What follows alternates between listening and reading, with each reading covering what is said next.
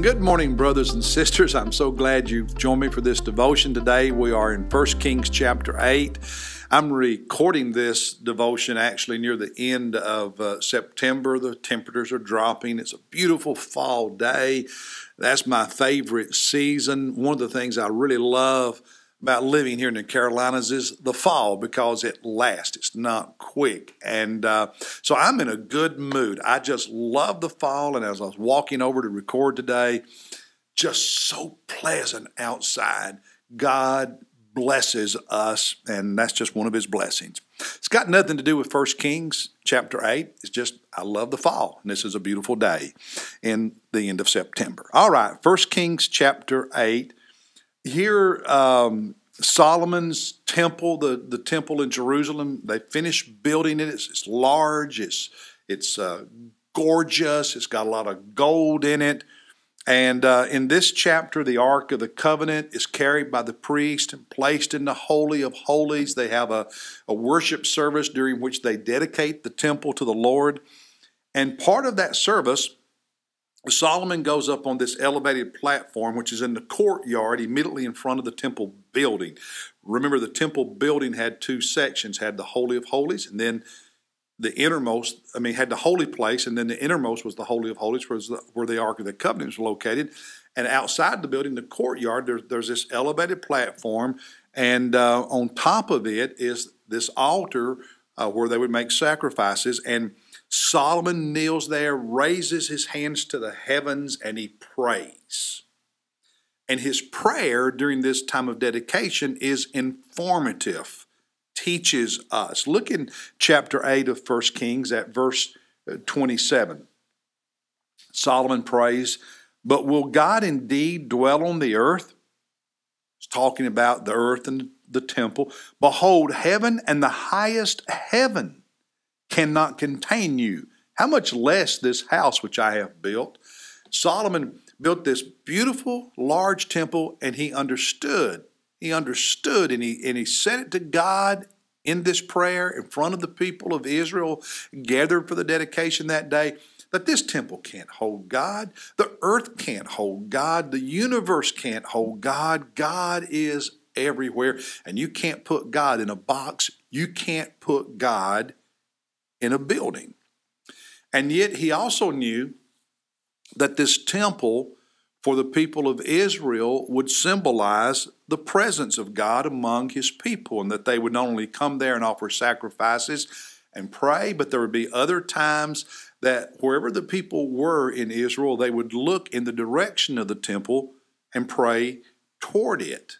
The way, say, Muslims look a certain direction and pray, he said that's what they would do. So in verses 28 and 29, he says, "Yet have regard to the prayer of your servant and to his supplication." So, Lord, I know you're not just in this temple, you're everywhere, but please regard my prayer, pay attention to it and honor it, O Lord, and listen to the cry and to the prayer which your servant prays before you today, that your eyes may be open toward this house night and day, toward the place of which you have said, my name shall be there, to listen to the prayer which your servant shall pray toward this place. So Solomon is saying he would offer prayers in the direction of the temple, but he goes on to say, so will the people. Look at verse 30.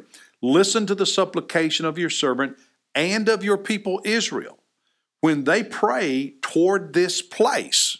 So he knew they were going to pray in the direction of the temple. And so in verse 30, in Solomon's prayer, he says, when they pray toward this place, hear in heaven your dwelling place. Hear and forgive. So Solomon recognizes in his prayer that even though he and the people would be prayed in the direction of the temple, when God heard their prayers, it wasn't because God was in the temple and heard there. He said, in heaven, your dwelling place, hear our prayers. And he actually repeats that several times, 8 times. You have it there in verse 30. And then in verse 31, if a man sins against his neighbor and he repents and so on. Verse 32, then hear in heaven. Again in verse 34, another time they pray, then hear in heaven. And verse 36, then hear in heaven and forgive. Verse 39, then hear in heaven your dwelling place. Verse 43, hear in heaven your dwelling place. Verse 45, then hear in heaven their prayer and their supplication. Verse 49, then hear their prayer and their supplication in heaven your dwelling place. Now, what's the point? He'd spent 7 years building this temple. It's massive, expensive, beautiful, symbolized the presence of God. He and the people of Israel would pray in the direction of that temple, but Solomon makes it clear to the Lord and to the people of Israel, God doesn't dwell in that building. God cannot be contained in a building, and even though they pray in the direction of that building, God hears their prayer, but He's in heaven. He's in heaven when He hears their prayer. And that's repeated over and over in this chapter. Now, I think a takeaway for us is that places and buildings are important. Symbols are important and can be very powerful and meaningful. That buildings and places and symbols can be a blessing to us and assist us, unless the symbol, the building, the place actually become more important to us than the Lord Himself. Unless we become more devoted to and concerned about the symbol, the place, the building, than we do actually obeying Jesus and having a heart that is tender toward Him. At the end of chapter 8, as Solomon speaks to the people after his prayer has concluded, he says in verse 61, he says, let your heart, therefore, talking to the people, let your heart, therefore, be wholly devoted to the Lord our God, to walk in His statutes and to keep His commandments. In other words, a heart for Jesus is more important than a building. Obeying the Lord in your daily living, more important than any symbols.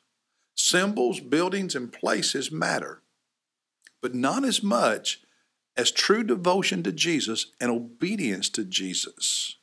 And sometimes in church, we're not careful, we let the traditions and the symbols and the places and the things and the buildings become